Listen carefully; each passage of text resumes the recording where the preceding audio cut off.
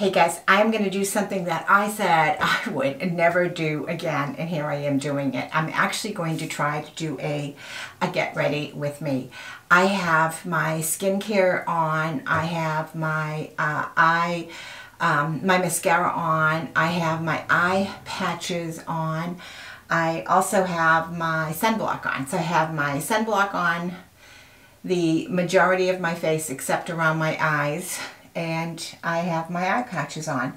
So these eye patches or eye masks, sometimes I have them, I take them off, and other times I put them on, but when I'm doing my makeup. But so what I'm going to do is I just do a base, and I use the Wet n Wild Cream Brulee, and I put this all over my lids. Now, I'm 67, right?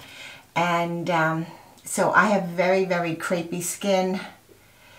I have loose lids. I have, all my life, I had hoods that, you know, I've just always had hoods all my life, and it's been very, very difficult for me. I am using a Z palette, just so you can see how it's kind of a mess. I'm using a Z palette, and I'm using my favorite of all, out of all the shadows I've ever used, has been Viseart, and it is the Amethyst.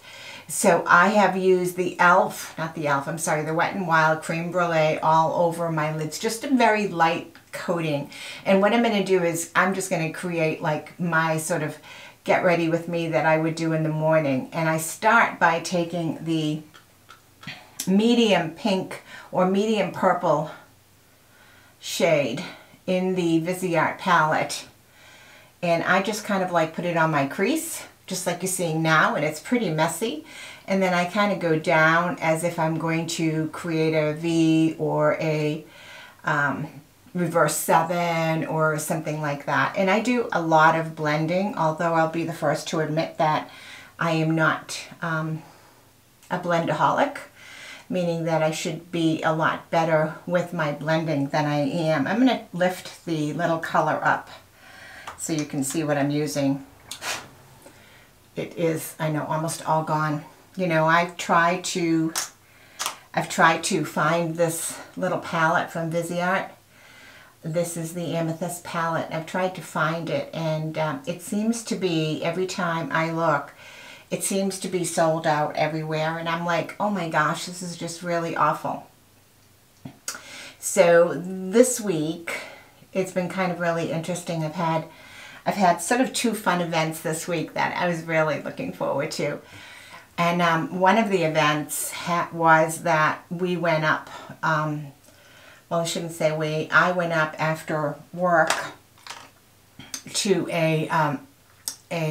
basically to Portsmouth, New Hampshire, which is probably about, I don't know, maybe about 40 minutes from my home. And we were having a company event where we were all going out on a boat, and we were gonna cruise the, I always pronounce this wrong, the Piscataqua, Piscataqua River. I will link the name below so you can correct me, but all my life I've lived in this area, and all my life I have said that wrong. I've not been able to say it right at all. So because I work, right, most of my day looks are going to be pretty low key. I'm not going to be I'm not going to be all done up and stuff like that, because mainly, you know, when you work day to day, you can't be looking like you're going to a party when you're going to work, type of thing. So I do put this is all the Viseart, again, except for the Wet n Wild. And I do play it, and I play around with it, and I use I go from one eye to the other, because otherwise I would never be able to put it together halfway decent, right? I mean, it would look ridiculous. So I go from one eye to another. I kind of look at myself. I'm looking at a mirror down below. I kind of look at myself, and I kind of like, does this look weird? So I kind of look at one eye and I go to the other. Then I say, oh, well, you know, maybe I want to do it a little bit darker. Maybe I want it to be a little bit more bolder. And I just go back and forth. Now, granted, I've already got my mascara on, but you'll see at the end, I do have some powdering on my mascara. You'll see that I you know, will end up touching that up. And if you do put your makeup on with these eye masks in place, be aware that they do slip and slide, so you might have to move them up again. But it actually serves two purposes, right? Like if you're using a eyeshadow that's kind of really has a lot of fallout, although I will say that my Viseart palette has very minimal fallout ever on me, where almost every other palette I've used does have a ton of fallout. Doesn't seem to matter the brand. I think the only one that comes closest to my, you know, to my feelings about the lack of fallout or the amount of fallout would be my MAC palette. And I've only got 2 MAC palettes, and those come the closest to the Viseart as far as the lack of fallout. Every other palette I have, and I've got quite a few, but every other palette I have, even if you tap off your brush, I'm going to get a lot of fallout. And if fallout may not bother anyone, you know, or it may bother someone, I really don't know. What I measure is that I don't want to have a whole lot of loose powder all over the place, and I also measure how does it work during the day, because I very rarely am going to use any kind of a primer on my lids. I think because I'm so much of a person that is not a pro at this, that if I use a primer on my lid, it's going to be a mess. So right now, I'm going to go up close, I'm sorry, but I'm going to just do a little bit of a liner. And I think the liner that I'm using, this is Ulta Beauty. It's one of those pen liners, liquid. And because I have the dry eye issue, I am not going to, I don't really do anything. Whoops, I made a mistake there, but that's all right. I can always fix my boo-boos. I tried to do a little bit of a wing. I stink at wings, but I keep trying. So because of the dry eye issue, I really try hard to not do anything that's going to be impactful on the inside of my eyes.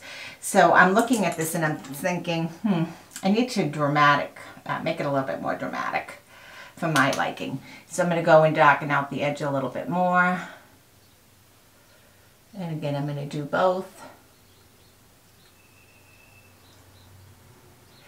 So you can kind of see. I mean, isn't this kind of like ridiculous that I'm doing this? Get ready with me, so to speak. Anyways, here I go again. And then I always will take one of my, and it's usually, I end up using like the Urban Decay. And I also use the NYX. But I'll take one of those pencils and I'll go down a little bit more into my eye.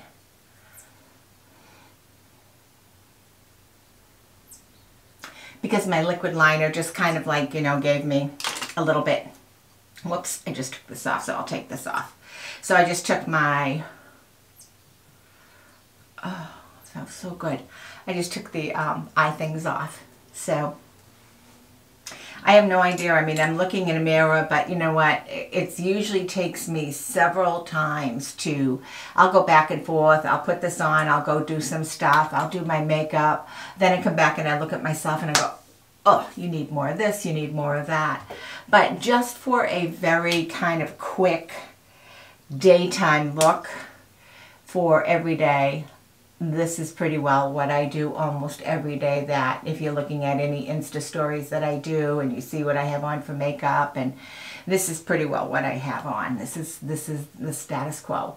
So anyways, it's sad to say we went up to Portsmouth, and I was really looking forward to it because it was a night out and Jay was golfing, so I went over to my girlfriend's house, who happens to work for the same company that I work for, and we drove together. So her husband drove us. He's also, he went because he doesn't golf like Jay does, so he went and drove us up there, and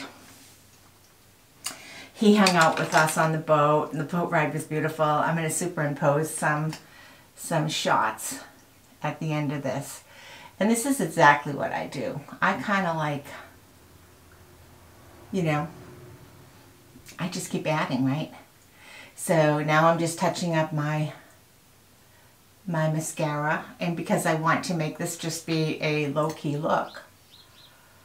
Other than this one corner over here, which I will touch up with probably a little bit of my eyeliner, just to bring that out, because I had a little gap in my wing, stupid wing.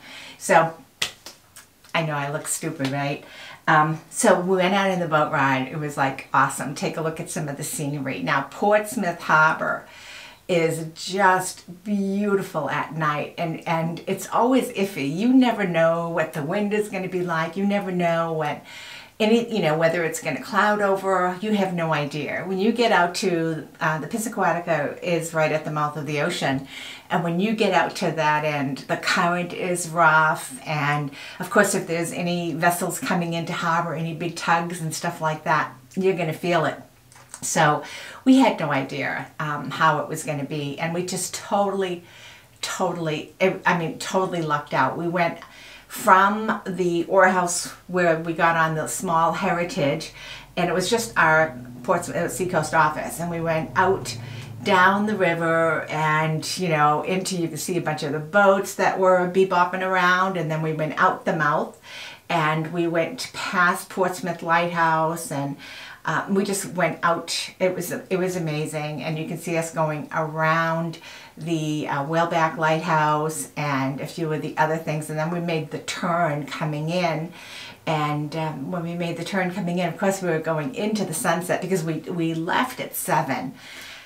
And I don't remember what time. I think it was a 2-hour cruise. So when we were coming back, the sun had already set, and you could get over the western sky as we were coming in. You could just see this beautiful backsplash of color.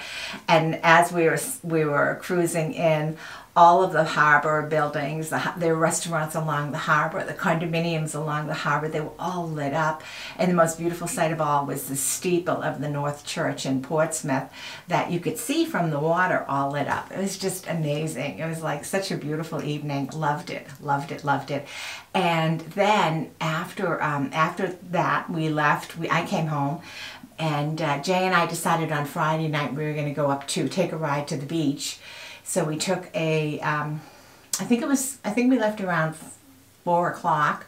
We went up to the beach. We got up there. We found parking, and then we walked to a restaurant. And we had an early dinner and a couple of cocktails, just watching the beach action, just watching all the people go crazy at the beach. It was really wild.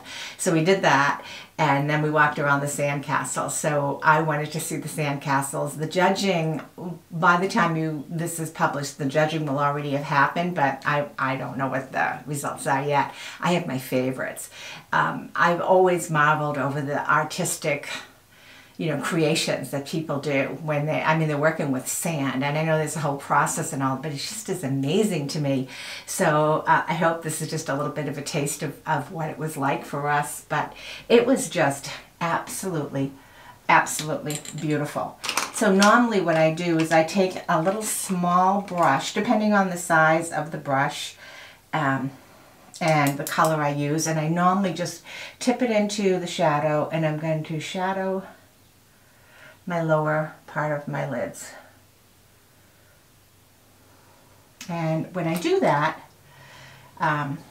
sometimes you do get a little fallout depending on what you're going to be using. But when I do that, it kind of gives me more of an accent around my eyes. So I will end up putting on my foundation. I'm going to be using my Estee Lauder. I'm going to be putting on my foundation. I will do a little bronzer, I will do a little blush, I'll do something with my hair, and then I will come back and visit you again. Hang on. Okay, so yeah, I still have to do my hair. I still have to get dressed, so I have to put it up. I'll probably put it up in a bun today. I'm not too sure. But I just wanted to tell you what I used for my sunblock, and I really, really am loving this. This is the Color Science Sun Forgettable Total Protection Face Shield. I love Color Science. So this is what I have on, and it plays super nice with my makeup. I am wearing Estee Lauder, and I have it in the shade 3C2 Pebble. That's what I have on. This is the color in Estee Lauder that I've worn forever. I have my blush is ColourPop Vogue. I really like this a lot. And on top of that, I have the Falladio. I know, this is I'm Blushing. I really like this color. This is just a really pretty glow. And I just touch my cheeks with it just to give myself sort of a sun-kissed type of a look. And on my lips, I have my Avon lip liner, something Maud. And Romantic Rose 450. This is probably the one I wear the most on lipsticks. I just prefer my lips to look lighter rather than darker. Some of you will disagree. And then I have my Sephora lip gloss. This has turned into, other than the drugstore, I have a couple of eye candy lip glosses. I really like them. But this Sephora gloss, I have 2 of these. I really like them. So that's what I have on my lips. And my eyes are totally the Viseart Amethyst palette, with the only exception that I did not use is the super dark brown. If you know that palette, and I wish I could show it to you, but I have it like all mixed up in a Z palette. So, and it just got it messed up. So I am in desperate I'm looking desperately to replace that because that's my favorite palette, and I'm almost out. I mean, I'm literally almost out. So this is my everyday, I'm going to work look. And, you know, normally, like I say, I'll touch my eyes up a little bit maybe. You know, I'll go in and I'll check them out, and I usually go over it with my mascara again. Essence Lash Princess is what I'm using today. So I always do my mascara first because I'm just a slob. I put the mascara on, and I would be having to remove my eyeshadow if I did my eyeshadow first. So I put my mascara on first, then do my eyeshadow, then clean up some of the powder if there is any residue around my lashes. When I use my Viseart palette, I have very, very little fallout, and I have very little work to do around my lashes. But typically when I'm all done, I put another light touch-up coat of the mascara around my lashes. And the Ultra, you know, ink liner, I have that, and then I have the Urban Decay black that I went around a little bit. Now, if I was going to be going out, I would pop the inside of my eyes. Sometimes I would use these. These are all, I mean, this one I use a lot, just to give it a little, bit more of a pop color. And then I would use this, and I usually do my inners. But you have to be very, very careful, because if you put it on like I just put on, you're going to look ridiculous. So you do have to work it in, blend it in a little bit. You do have to work it in, blend it in a little bit, so it doesn't look ridiculous, you know, on you. But that's sort of my, yeah, so that's my everyday kind of look. I feel really silly doing this, but so many of you have asked for this, so here it is, guys. And I hope you enjoyed some of the photos that I put in for the trip, that the boat ride and sandcastles. It was just a nice week having to be able to, you know, being able to experience that. So anyways, guys, thank you so much for watching. And I know I haven't said it in a while. Please make sure you subscribe. You know, I hate to always ask for subscribers, but it certainly does mean an awful lot. You're watching, your thumbs up, and you subscribing to the channel. Truly appreciate it. I will see you in my next video, guys. Bye-bye.